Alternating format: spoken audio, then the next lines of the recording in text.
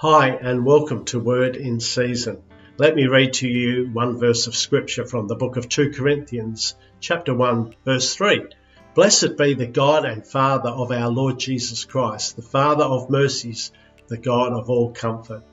God is the God of all comfort. And when I think about God's comfort, I'm reminded of a great old hymn, What a Friend We Have in Jesus. Let me read to you the first verse of that hymn. What a friend we have in Jesus, all our sins and griefs to bear. What a privilege to carry everything to God in prayer.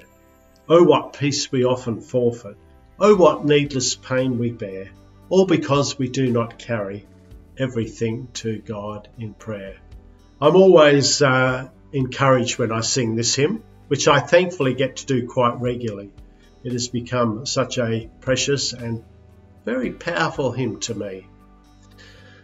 So what is comfort? What do we exactly mean when we talk about comfort? Well, comfort is encouragement, whether by words or the presence of another to help in time of need. Similar words to comfort are to console, to help, to bring relief, to cheer up, exhort, and to allay someone else's fears. Comfort's a wonderful gift. It's something we all need and long for. We are thankful for loving parents, family, and others who provided comfort to us, particularly when we were younger. We are thankful to the community of God's people who are great vessels of God's comfort, and to a host of other people too throughout our lives who comforted us when we needed it. But sometimes, and it may be just for a season, those external comforts seem to escape us and we are left ultimately all alone, but never without God. I think there are times in life when it's only God's comfort that can really deep down meet us.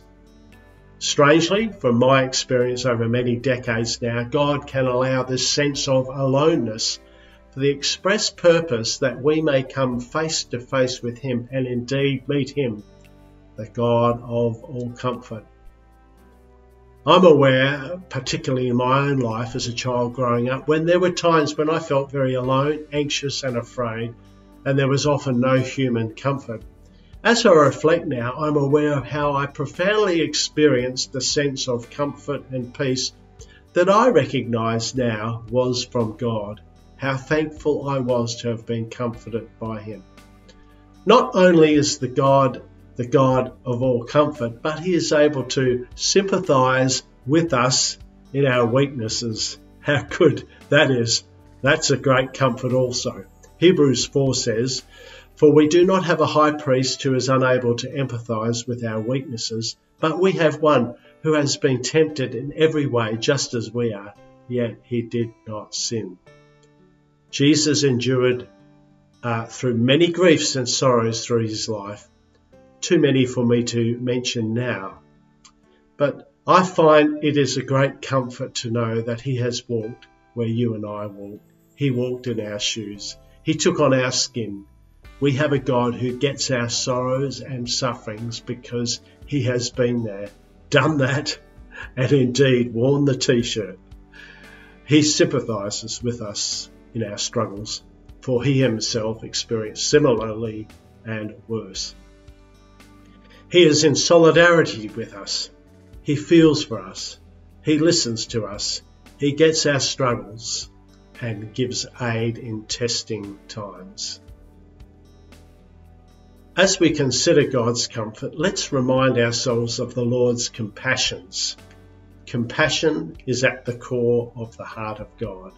References to God's compassion abound in the Bible. Let me read a verse to you from the book of Isaiah in the Old Testament. Yet the Lord longs to be gracious to you. Therefore He will rise up to show you compassion. Blessed are all those who wait for Him. And in Psalm 103 it says, verse 14, He knows our frame. We sing a great old hymn. It says, Well our feeble frame He knows. Wonderful comfort. Innumerable times in His ministry, Jesus was moved with compassion on the people and performed many healings and miracles too. In Matthew's Gospel we read, Jesus saw a great multitude and was moved with compassion for them and healed their sick. Let me share one of my favourite Bible verses with you from Psalm 34 verse 18. The Lord is close to the brokenhearted and saves those who are crushed in spirit. And isn't that good to know? Jesus, the Bible tells us, is the same yesterday, today and forever. Yeah, that same Jesus we read about yesterday is the same Jesus today and of course forever. Let me encourage you, as I encourage myself, to lean into his comfort, his empathy and his compassion, which abound in the heart of Jesus, our gentle and lowly Saviour.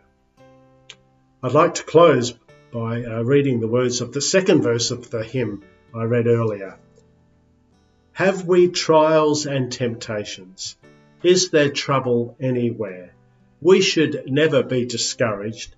Take it to the Lord in prayer. Can we find a friend so faithful, who will all our sorrows share? Jesus knows our every weakness. Take it to the Lord in prayer. What a friend we really do have in Jesus. Church, have a great week.